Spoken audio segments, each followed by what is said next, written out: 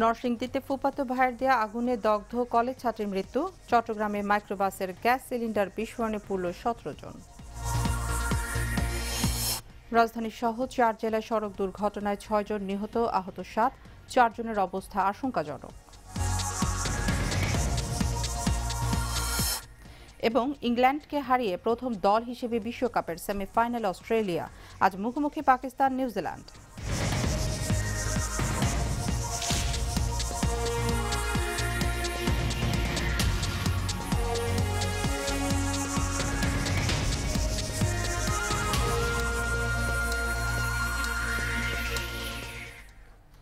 স্বাগত এশিয়ান নিউজে, আপনাদের সাথে আছে শারমিন রুমি। শুনছিলেন সংবাদ শিরোনাম, এবার বিস্তারিত। নরসিংদীর বীরপুরে ফুফাতো ভাইয়ের দেয়া আগুনে দগ্ধ কলেজ ছাত্রী ফুলন রানী বর্মন মারা গেছেন। ভোর 6টার দিকে ঢাকা মেডিকেল কলেজ হাসপাতালে চিকিৎসাধীন অবস্থায় তার মৃত্যু হয়। গত 13 জুন রাত 9টার দিকে জমি সংক্রান্ত বিরোধের জেরে প্রতিপক্ষকে ফাঁসাতেই বোনের গায়ে আগুন দেয় ফুফাতো ভাই ভবতোষ।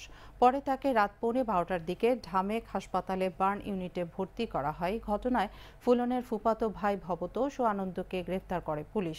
এর সঙ্গে নিজের সম্পৃক্ততার কথা স্বীকার করে জবানবন্দি দিয়েছে ভবতোষের বন্ধু রাজু সূত্রধর।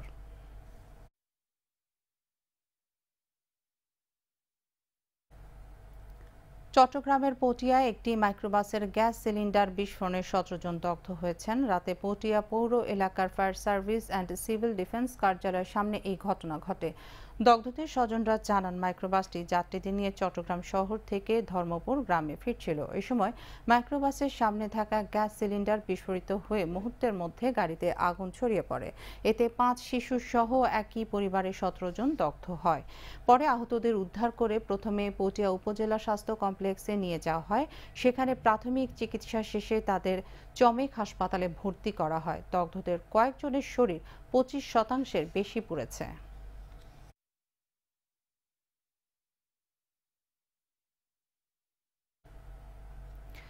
রাজধানী সহ দেশের বিভিন্ন স্থানে সড়ক দুর্ঘটনায় 6 জন নিহত হয়েছেন। রাজধানীর যাত্রাবাড়ির জনপদ মোড়ে ট্রাক চাপায় মোটরসাইকেল আরোহী নূর মোহাম্মদ রহমান নামে এক পুলিশ সদস্য নিহত হয়েছেন। এদিকে টঙ্গী স্টেশন রোড এলাকায় বাস চাপায় শিপন মিয়া নামে এক ব্যবসায়ী নিহত হন। ময়মনসিংহের মুক্তাগাছায় নিয়ন্ত্রণ হারিয়ে ট্রাক খাদে পড়ে 2 জন মারা গেছেন। এছাড়া লালমনিরহাটের পলাশীতে অটোরিকশা ট্রাকের সংঘর্ষে প্রাণ গেছে 2 জনের। এ সময় আহত হন আরও 7 জন। এদের মধ্যে 4 জনের অবস্থা আশঙ্কাজনক।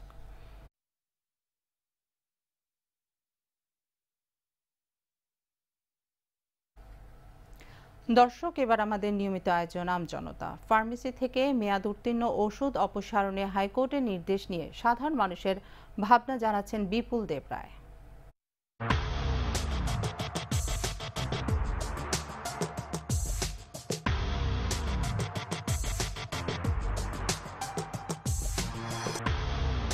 ভেজাল পণ্যে সয়লাভ হয়েছে গোটা দেশ, বাদ পড়েনি ওষুধ শিল্প। তাই ফার্মেসি থেকে মেয়াদোত্তীর্ণ ওষুধ সরিয়ে নিতে আদেশ দিয়েছে আদালত। এ নিয়ে সাধারণ মানুষ কি ভাবছেন, চলুন তা দেখে আসি। অবশ্যই এটাকে সরিয়ে নেওয়া উচিত এবং এটা যুগান্তকারী পদক্ষেপ হবে এবং এটা অবশ্যই যে আইনটা করেছে এটা কার্যকর করা উচিত। বাংলাদেশ গভর্নমেন্ট এটা আরও গুরুত্ব দেওয়া উচিত। এই ধরনের ওষুধ কোনোভাবেই মনে করি বিক্রি না করে, এর জন্য প্রধানমন্ত্রী কঠোরভাবে একটা পদক্ষেপ নেয়। গরিব অসহায় মানুষেরা বোঝে না, জানে না, মানে মেয়াদ উত্তীর্ণ ওষুধগুলো তারা ইউজ করে ফেলে, এতে অনেক ক্ষতিগ্রস্ত হচ্ছে। পদক্ষেপটা নেওয়াতে সাধারণ মানুষের অনেক উপকৃত হবে। খুব দ্রুত কার্যকর করা হলে আরো আমাদের জন্য অনেক বেশি ভালো হয়। একেবারে একমত, শুধু আমি না, সাধারণ জনগণ সবাই, মানে যত আছে সবাই এতে একমত হবে, কেউ দ্বিমত পোষণ করবে না। ফার্মেসি থেকে মেয়াদোত্তীর্ণ ওষুধ সরিয়ে নেওয়ার নির্দেশনা যুগান্তকারী সিদ্ধান্ত বলে মনে করছেন সাধারণ মানুষ। এ নিয়ে সরকার আরও কঠোর পদক্ষেপ গ্রহণ করবে, এমনটাই প্রত্যাশা সকলের। বিপুল দেব রায়, এশিয়ান টেলিভিশন, ঢাকা।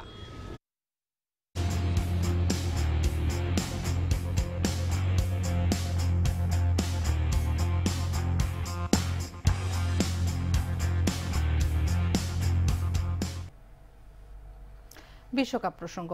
আইসিসি বিশ্বকাপে ইংল্যান্ডকে ৬৪ রানে হারিয়ে প্রথম দল হিসেবে আসরের সেমিফাইনাল নিশ্চিত করল বর্তমান চ্যাম্পিয়ন অস্ট্রেলিয়া। লর্ডসে টস হেরে ব্যাট করতে নেমে ৭ উইকেটে ২৮৫ রান সংগ্রহ করে অজিরা। দলের হয়ে সর্বোচ্চ ১০০ রান করেন অধিনায়ক অ্যারন ফিঞ্চ। এছাড়া ডেভিড ওয়ার্নার করেন ৫৩ রান। এতে আসরের সর্বোচ্চ রান সংগ্রাহকের শীর্ষে উঠে আসেন তিনি। জবাব দিতে নেমে মাত্র ৫৩ রান তুলতেই টপ অর্ডারের ৪ ব্যাটসম্যানকে হারায় ইংলিশরা। বেন স্টোকস ৮৯ রান করলেও দলের হার এড়াতে পারেননি। অস্ট্রেলিয়ার হয়ে ব্যাট ড্রপ ৫টি এবং স্টার্ক নেন ৪টি উইকেট।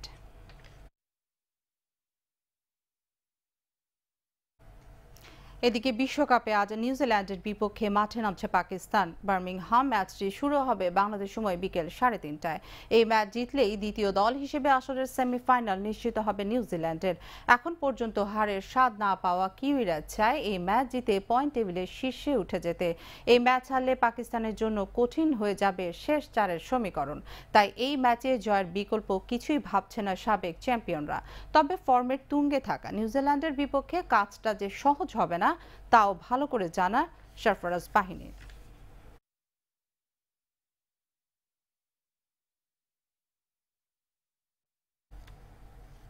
নিচ্ছি সেন্ট্রি সিকিউরিটিজ সংবাদ বিরতি। ফিরছে একটু পর, সাথেই থাকুন।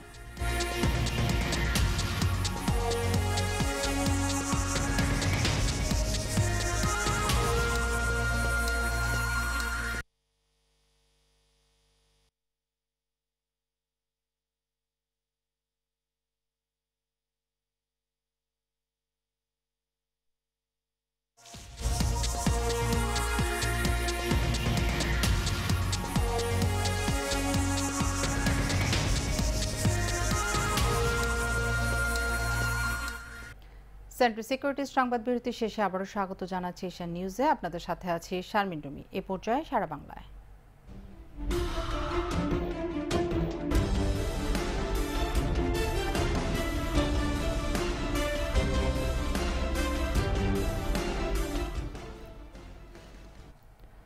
নারায়ণগঞ্জের রূপগঞ্জে কায়েতপাড়া ইউনিয়ন পরিষদের সংরক্ষিত মহিলা সদস্য ও মহিলা আওয়ামী লীগ নেত্রী বিউটি আক্তার ফুর্তিকে কুপিয়ে হত্যা করেছে দুর্বৃত্তরা।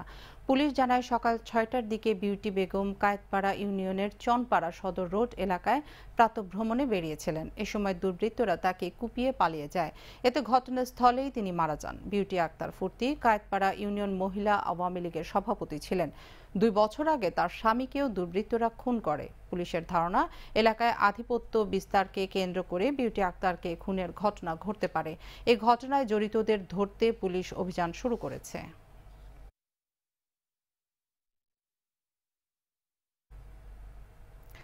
টাঙ্গাইলের আঞ্চলিক সড়কগুলোর মধ্যে অন্যতম টাঙ্গাইল বাসাইল সড়ক। ২.৫ দশকেও প্রশস্ত হয়নি সড়কটি।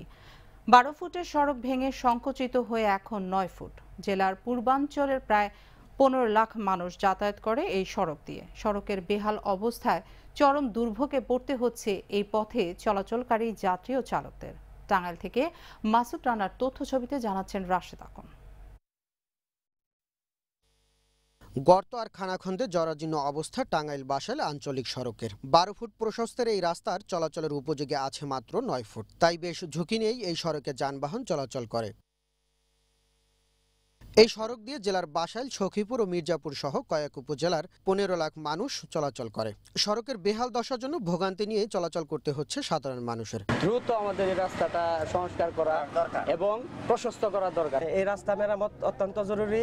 গাড়ি একটা ওভার করতে গেলে ক্রসিং করতে পারা যায় না। এই রাস্তাটার বেহাল অবস্থা, দীর্ঘদিন যাবৎ আমরা এই বেহাল অবস্থায় আছি। রাস্তায় অনেক গাড়ি ঘোড়া অ্যাক্সিডেন্টে পড়ে, খাদে পড়ে যায়। তবে দ্রুত এই সড়ক মেরামতের আশ্বাস দিয়েছেন স্থানীয় সংসদ সদস্য। এই রাস্তাটির অবস্থা খুবই খারাপ, এটাকে প্রশস্ত করা উচিত। হাজার হাজার গাড়ি প্রতিদিন চলাচল করে।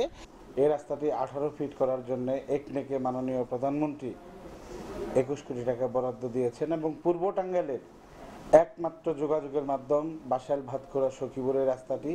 শুধু বাসাইল নয়, এই রাস্তাটি কয়েকটি উপজেলার সাথে জেলা সদরে যাওয়ার একমাত্র মাধ্যম। এই রাস্তাটি সম্পূর্ণ হওয়ার পর এই এলাকার মানুষের ভাগ্যের আমূল পরিবর্তন করবে। দ্রুত এই সড়কটি মেরামতের দাবি জানিয়েছেন এলাকাবাসী। Rashed Akon, Asian television. এর সাথে শেষ করছি এশিয়ান নিউজ। তার আগে সংবাদ শিরোনামগুলো জানিয়ে দিচ্ছি আরও একবার। নরসিংদীতে ফুফাতো ভাইয়ের দেয়া আগুনে দগ্ধ কলেজ ছাত্রের মৃত্যু। চট্টগ্রামে মাইক্রোবাসের গ্যাস সিলিন্ডার বিস্ফোরণে পুরল 17 জন। রাজধানী সহ 4 জেলায় সড়ক দুর্ঘটনায় 6 জন নিহত, আহত 7। 4 জনের অবস্থা আশঙ্কাজনক। এবং ইংল্যান্ডকে হারিয়ে প্রথম দল হিসেবে বিশ্বকাপের সেমিফাইনালে অস্ট্রেলিয়া, আজ মুখোমুখি পাকিস্তান নিউজিল্যান্ড।